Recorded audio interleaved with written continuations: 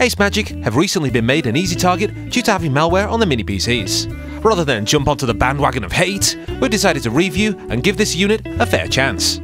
Is this updated version of the AD08 worth getting? Let's find out. Welcome to Team Pandori. Subscribble. This box here came in the post. A review sample of the ACEMAGIC AD08. We're not being paid for this review, and as always, we've not been told what to say, and all thoughts of this product are our own. According to the box, this is a mighty product, and it's by ACEMAGIC. Let's have a look at the back of the box. So apparently this Mini PC is good for creative design, enjoying games, and working efficiently. And the one that's been sent is the grey one, with 32 gigs of RAM and half a terabyte of NVMe. There are 3 modes we can use depending on the situation, either silent, auto, and performance. But what does this mean?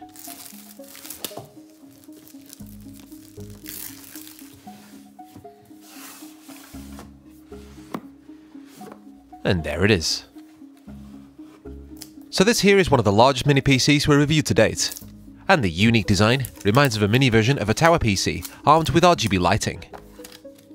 Here's the manual, with multiple languages. So according to this manual, the AD08 is a box and has VESA bracket support. This manual is clearly made for another computer and put in here as an afterthought. Outside that, it's just the usual stuff. Boy. We also got a European style power lead. It's a kettle type, so we can change this with one that works in our country. A HDMI cable, under 1 meter in length. And here's the power brick. It's a switching type, so you can use it in America as well as Europe. And it outputs at 19 volts, 6.3 amps, and a maximum of just under 120 watts. Feels pretty sturdy too. So let's have a closer look. Just remove this plastic. Just like how I get my blow-up dolls. This is the grey Mini PC in all its glory. We have the word mighty pasted on the air vents. But if we look towards the top, we have the knob, where you can select between silent, auto, and performance. This also doubles up as a power switch. On the front we also have a 3.5mm audio jack, 2 USB 3.2 ports, and a USB Type-C. Moving to the back now, we got Kensington, a quality assurance sticker, DC power in, Ethernet LAN, 2 HDMI ports, 2 more USB 3.2s, and a pinhole for a BIOS reset. And on the bottom, a whole lot of nothing. Let's get to the size comparison. The AD08 is much larger than the Geekom A5. And it makes the GMK Tech K6 look like a younger brother. And here's the ZX01, a Nintendo Game Boy, an average sized banana, and everyone's favourite, a Rooibos tea bag. The ACEMAGIC AD08 is approximately 9 Rooibos tea bags big. Let's have a quick look at the specs. This Mini PC uses a top tier i9 CPU. With 14 cores, we're very excited to see what this is capable of, and hopefully the Iris Eye GPU can perform in games. As this one is an i9 chip, we would have liked to see some DDR5 and also a better DisplayPort. After inserting a compatible cable, then running through the initial Windows questions for languages, we're straight in. And this is not a clean install of Windows.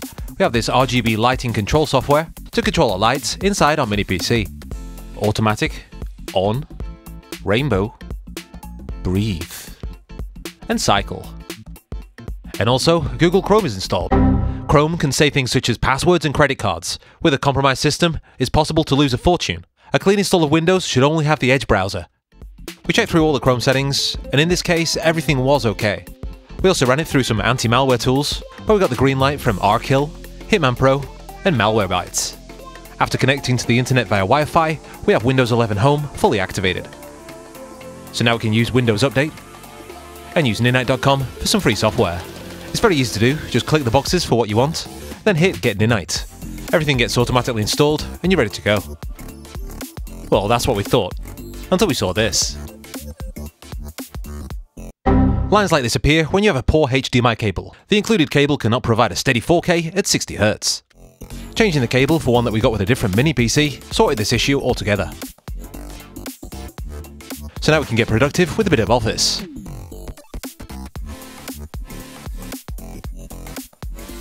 We can create 2D artwork with software such as Photoshop or Krita, create some music with FL Studio,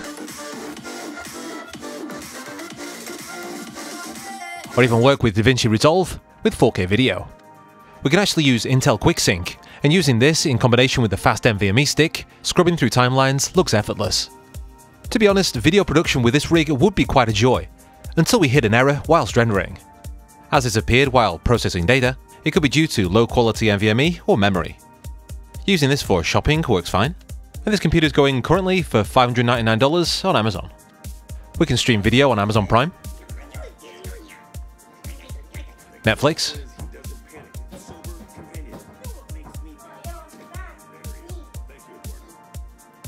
and 4K in YouTube works swimmingly. Before we test out the games, here's some benchmarks. We got some decent scores from our NVMe and Crystal Disk Mark, showing us that we're in fact using PCIe Gen 4. Moving on to Geekbench, not only is the multi-core score lower than the 12650H, but every Ryzen Mini PC had a higher OpenCL score. TimeSpy demonstrates that this i9 can compete against many of the Ryzen chips when it comes to CPU performance, which may give it an edge in production. In the next room, approximately 20 meters from the Wi-Fi router, we've got a decent signal. Let's connect our Bluetooth controller.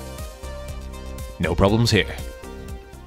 2D games like Among Us run fine, and even at 4K resolution, we can still achieve a full 60 FPS. Here's Broforce.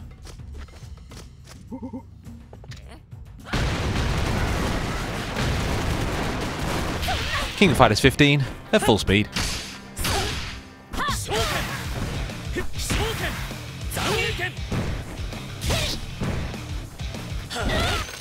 On the track. Dota 2 at 1080p best settings only just manages to clear 60 FPS. On the trail. It is definitely playable, but we expected more from an i9 processor. And if we lower the resolution to 720p, it gives us 88 FPS. Yes, indeed. Counter-Strike 2. 1080p medium, running around 40 FPS.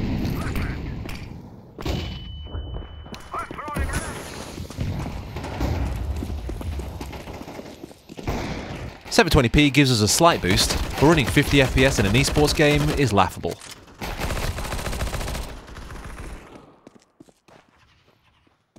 And here's Overwatch 2.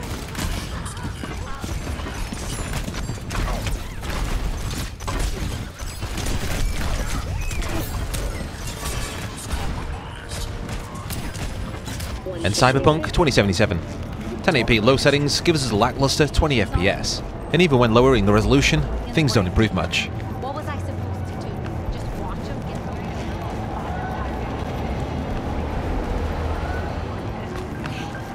Don't tell me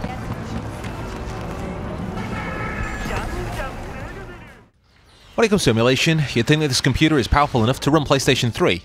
However, this was not the case, and Ridge Racer 7 had issues even getting into the game. Wipeout HD Fury, on the other hand, managed to load up, and it was playable, until we hit an error. Earlier we had issues starting Dota 2 and Vulkan, so this could be a problem with the Intel GPU drivers. We also tried to emulate Mario Odyssey, and this system failed to impress. We're getting around 90% speed, with pauses every 2 seconds. Even though the specs seem much higher than the 12650H, there were no improvements over it in gaming. Checking the temperatures after a quick game of Rocket League, it shows us that the system is indeed thermal throttling. If we restart the computer, go into BIOS, we can see the power limit 4 is set to 115 watts. This is actually to spec, but as our system is having temperature issues, lowering this should cool it down. Now in Rocket League we have similar FPS, no thermal throttling, and over 20 degrees cooler. If we take a look at the promotional material, it states that we should move the knob while changing tasks. But the thing is, on this model, it does not change TDP. All it does is adjust the fan profile, so we can manually aid in cooling on the fly. But even in performance mode, that's where we hit thermal throttling. At idle in auto mode, it's actually barely audible, extremely quiet.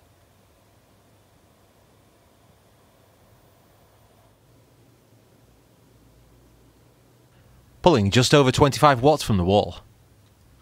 And at load in performance mode, it's much noisier.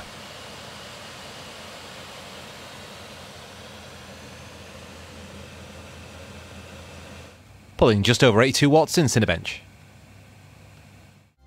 Pulling off the side panel of this mini PC is extremely easy. It's held together by some small magnets, and we can quickly access the NVMe and the memory. The DDR4 included is something by Geekom. 2 sticks, 32 gigs in total, and underneath that a 2280 NVMe stick with a heatsink.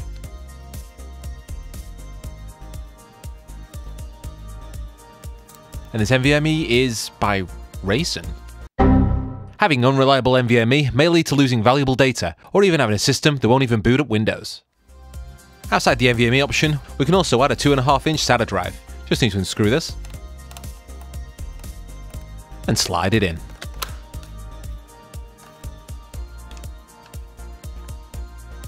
Here's the BIOS. Let's just flick through some of the options.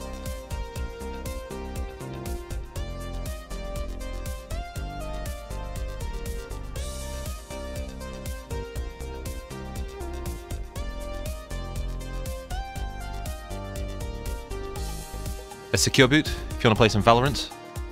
But we're going to boot Batocera from the SSD.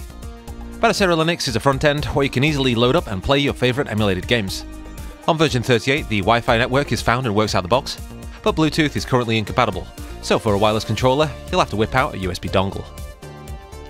Let's test out some systems. First up, Commodore Amiga.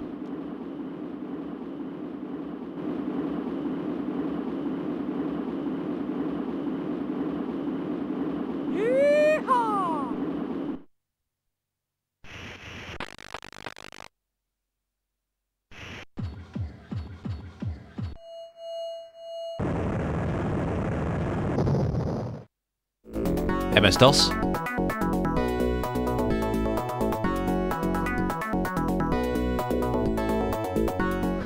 Sega Saturn,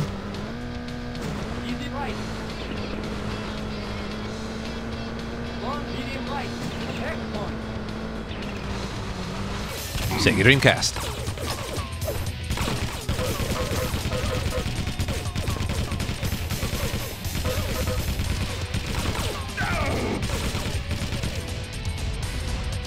Sega Model 3,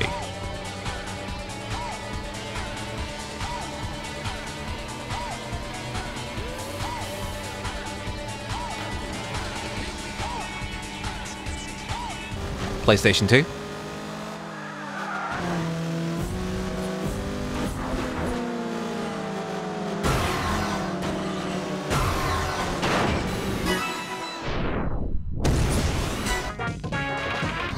Nintendo Wii,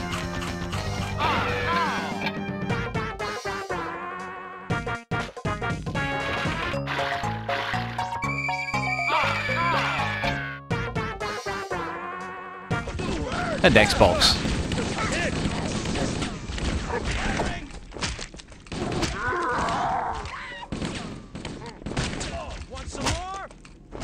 So while emulation in Batocera is quite decent, we decided to use Windows a bit more, and surprise, Avast found something. Attached to an Ubi shutdown batch file, SNXGen malware was detected.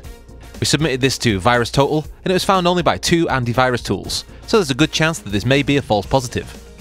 We reinstalled Windows 11 Home from scratch using the Microsoft Creation Tool, which gave us a virus-free, fully activated operating system. And then after using Windows Update and trying to find drivers online, we were left without Wi-Fi and many pieces of hardware without drivers. Even the ACEMAGIC website has none available to download, but we were offered another version of Windows 11. After downloading this file and using a USB stick, everything installed successfully. It was much cleaner than the initial install we had at stock. All of the hardware, including Wi-Fi, was working, there was no Chrome on the desktop, and no viruses were detected from the Ubi shutdown batch file. While this all sounds like a great step in the right direction, ACEMAGIC provided Windows 11 Pro instead of 11 Home, which we need to activate our machine. After messing around for a few hours, we did find a website that shows us how to convert your install to 11 Home. It involves using regedit to change some keys, and then reinstall Windows 11 from Windows itself. Once the process has been completed, we'll have a nice clean install of Windows 11 Home. It's about time for the pros and the cons. The CPU in this system is extremely fast. We like that it comes with a 2.5-inch SATA bay, and emulation in Batocera is a joy once installed. But for a mini PC at $799 RRP, we cannot ignore the overall poor quality. The hardware choices, lack of drivers, and software issues give the image that ACEMAGIC just doesn't care about its customers, and we can see more of this in their marketing. Excellent gaming performance, high FPS. Let's face it, This computer is being completely missold. Perhaps if it was matched with a GeForce GPU, it would indeed have excellent gaming performance, or if it had reliable NVMe in memory, this would be an excellent video editing machine. If you are looking for a cheap Intel Mini PC for work, we'd definitely advise you to look elsewhere. This one from GMK Tech, for example, has 8 cores, performs slightly worse in gaming, but is sold for half the price. This Geekom A5 can also be had for under $400, but with better emulation support for both PlayStation 3 and Switch. And at the same price as the AD08, you can grab the GMK Tech K8, which has the Ryzen 8845HS, includes AI support, and is much better when it comes to games. We really wanted to like this Mini PC, but unfortunately, there is no magic here. If you think we were too harsh in this review, please explain in the comments down below, because even this game here in the background needs 720p for full speed. I'm John Luke. Yeah, I know you are. And I give out massages to girls at the McDonald's car park on the docks. Okay. If you'd like to support our work, we have a Patreon and also have a few more videos on our channel that may interest you. This has been your Chicken of Team Pandori, and I'll catch you on the next one. Ta-ra! I would rather open Beverly's box.